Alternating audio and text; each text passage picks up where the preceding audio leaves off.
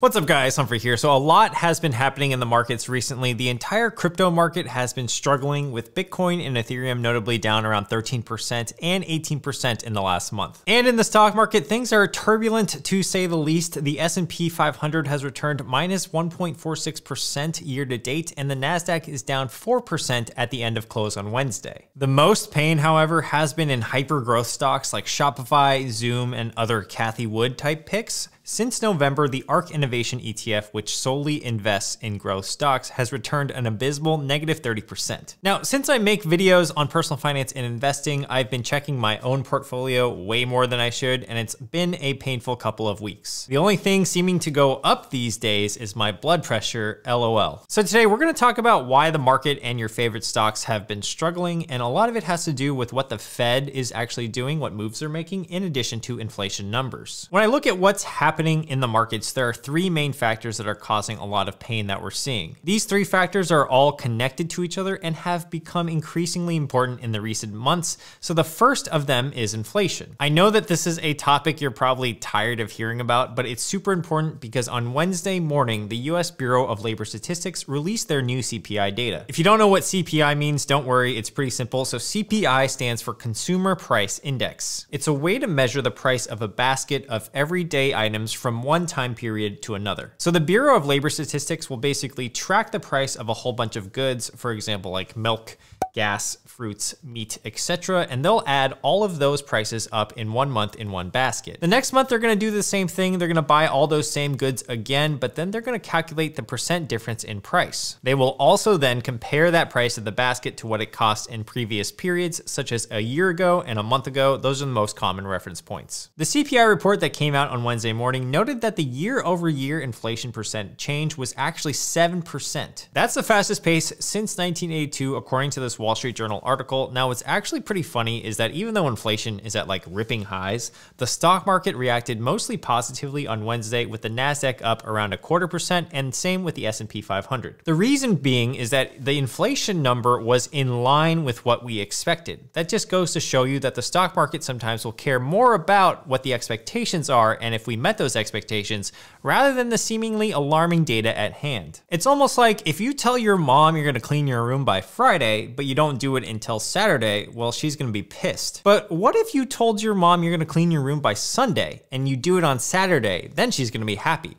The market is kind of like your mom, and in a way, I'll be over at her house later tonight.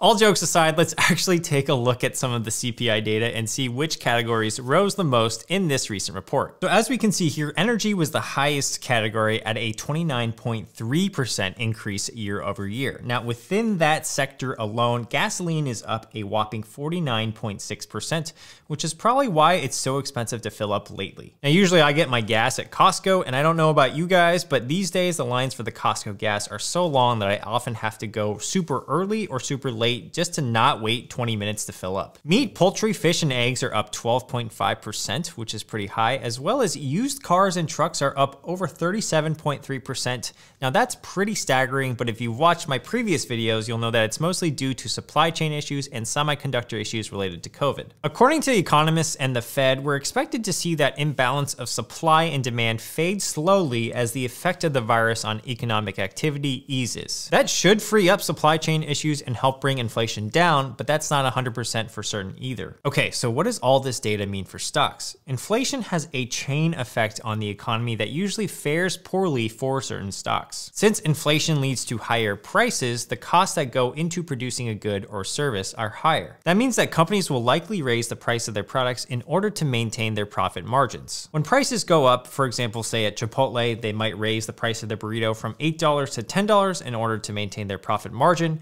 Customers across the nation might not be able to buy burritos as much, leading to smaller revenues. Overall, there's not one good answer for how to handle your portfolio during times of high inflation. Most experts will point towards value stocks and companies that will have strong cash flows, which typically will outperform during times of inflation. As we'll discuss later on, growth stocks are going to be negatively affected by inflation, as well as rising interest rates. Interest rates are one of the tools that the Fed has to try to fight inflation, but as a result, our growth stocks will suffer. Besides inflation, unemployment unemployment data from last Friday points to an increasingly tight labor market. What that means is that hiring employees is becoming more difficult, and it's actually placing upward pressure on wages, which gives companies a harder time. If you were paying Taylor Swift to be your barista for 15 bucks an hour, well, everything is now more expensive, so now Taylor wants $20 an hour, and that's going to put a lot of pressure on you as the business owner. When you combine inflation and a tight labor market, you're most likely going to get the attention of the Federal Reserve. So on January 5th, the Fed released their meeting minutes from their December policy meeting that gave investors more context regarding the interest rate hikes and the tapering of asset purchases. Tapering is another tool that the Fed will try to use to battle inflation, in addition to raising rates.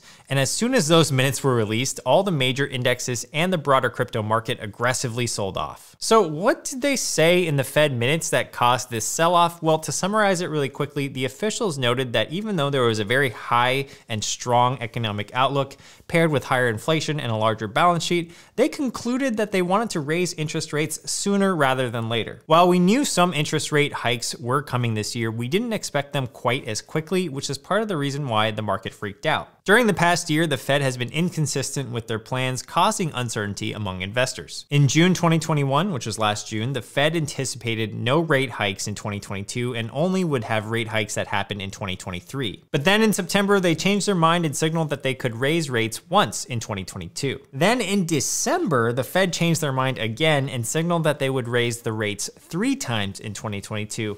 And that escalated pretty quickly, but it doesn't end there because Goldman Sachs and JP Morgan projects that the Fed will raise rates 4 times, and all of this is causing the markets to freak out. Now, what do interest rates have to do with the stock market? Well, surprisingly, interest rates have everything to do with the stock market. There are many ways interest rates affect the stock market, and I'll link an article in the description below that will explain them, but today I'm going to focus on one of the more important effects that interest rates have on stocks, especially growth stocks. Higher interest rates are really bad for growth stocks, especially the hypergrowth stocks, because a lot of these companies are unprofitable and they're heavily using debt. As interest rates rise, the cost to borrow also rises, which is a negative for these companies, especially those that depend on these loans. One of the ways you can value a company's stock is through finding the sum of all of its expected future earnings, typically up to 5 or 10 years into the future. This method is called the discounted cash flow model. Now, if you're a bit of a nerd and you want to learn more about this process, I'll link some articles for you in the description about that. Now, these future earnings are multiplied by a discount rate in order to figure out their present value. The discount rate is typically the treasury rate. The higher the discount rate, the lower the future earnings are going to be. So you can see where this is getting a little bit interesting here. Since a lot of these popular growth stocks are unprofitable or barely profitable,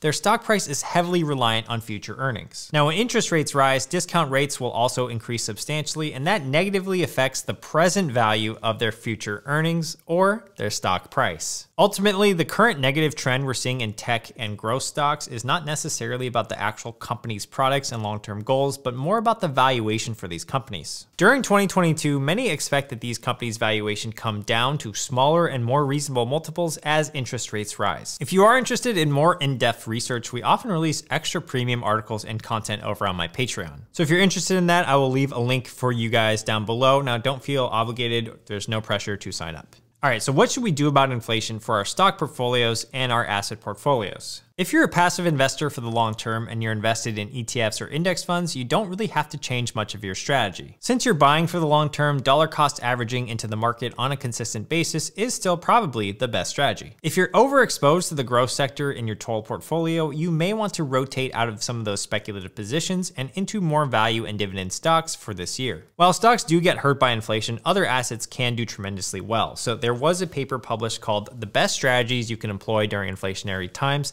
and they basically found that traded commodities have historically performed best during high and rising inflation. So those are things like copper, gold, silver, iron, and oil. Now, another sector that does well against inflation is energy. So you could look into some investments like in ETFs that focus on the energy sector. Lastly, with real estate, while it is a good thing to lock in a low interest rate right now, not many people have a ton of money to do that. But if you are able to get some real estate, the research paper does find that on average, it does hold its value during inflationary times. Dividend stocks are also a great way to defend against inflation as well. If you're interested in dividend investing for 2022, I'm going to leave that video right up here, and make sure to subscribe to my channel. I'll see you guys in the next video.